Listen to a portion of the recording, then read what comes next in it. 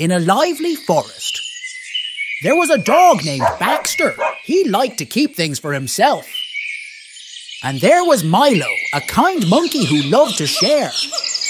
One day, all the animals were getting ready for a big party called the Harvest Festival. Milo was busy sharing food with everyone. Baxter watched him from a distance, wondering why he did that. "Everyone, come and share the food."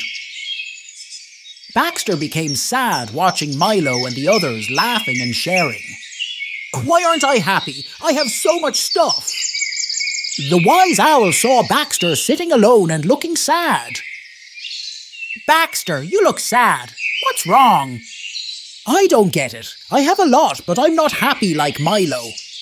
"Try being like Milo for a day. Share your things and see what happens," the owl suggested Baxter.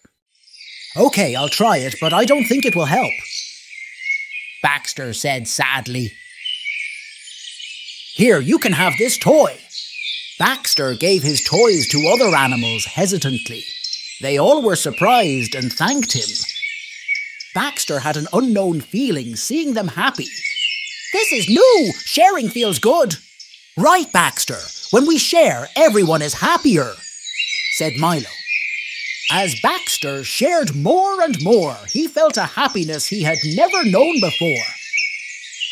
Baxter learned that keeping everything to himself made him lonely. Sharing made him and others happy. He thanked Milo wholeheartedly. "Milo, thank you. The best thing is to give, not just keep."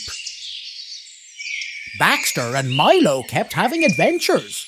Baxter learned to share, and Milo always knew sharing was good.